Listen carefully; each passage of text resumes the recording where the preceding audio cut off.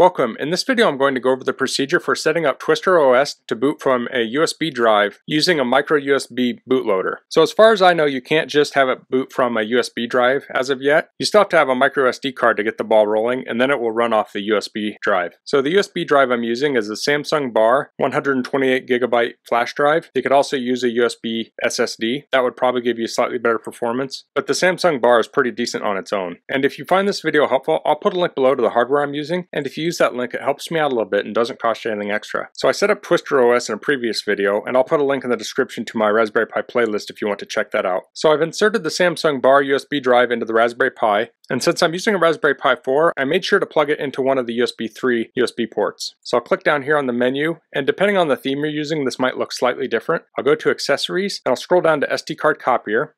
Copy from device, I want to use Dev MMC BLK0, and that's the micro SD card. For the copy to device, I want to use the Samsung flash drive. I want to check this new partition UUIDs. That will tell the system that each of these drives is unique. I'll hit start, and we have a message here. I think the theme's messing this up, but I'm going to hit yes. I think it's asking if I really want to do this.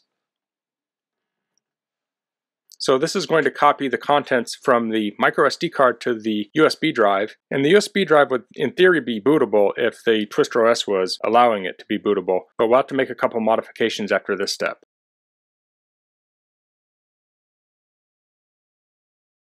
Okay, that's finished. I'll hit OK. I'll close this. Next, I'll open up a terminal.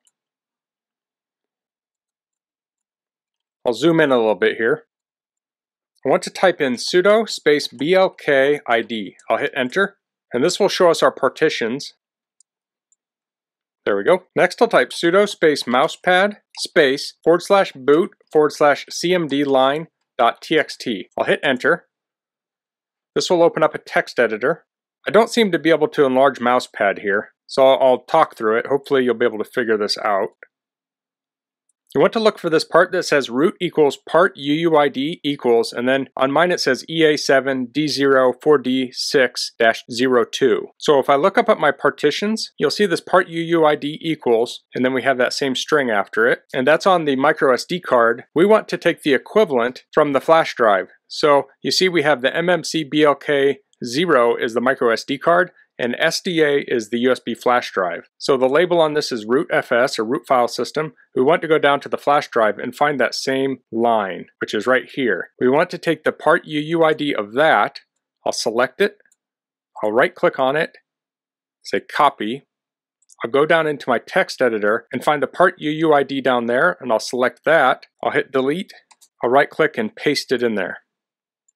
So we're telling the boot partition on the micro SD card that it should boot from the USB drive. So now I'll go File to Save, and I'll close out of this. And I do want to preface that there's certainly a possibility you'll do this wrong and screw something up, so make sure you have everything backed up before you try this. So now I'll reboot the system. I'll just type in sudo space reboot. I'll hit enter. So now the system started up, it read the micro SD card, and then it booted from the USB drive. We have one more change to make. I'll go into my terminal again. I'll type sudo space blk id. I'll hit enter. Here we have our partitions again. And we're doing something similar to what we did before. We want to type in sudo space mousepad space /etc /fs tab. I'll hit enter. And this is where you could screw things up, so be careful. In this file we have this boot ID here. So there's two lines for the two partitions here. We have boot and then the root, which is just the slash here. And this boot part UUID is on the USB drive, and we actually want to change this to be the micro SD card. That way if we ever update the system, and if it needs to write anything to the boot partition, it will know where that is. So we'll go up here to the MMC BLK0, and we'll take the part UUID here. I'll right click on it and copy it. I'll go down here to the FS tab. I'll select that boot drive, I'll delete it, and I'll paste this in. I'll go to File and save this out, and then I'll close it, and now I can reboot. And if I did it right, it will reboot. If I did it wrong, it won't reboot.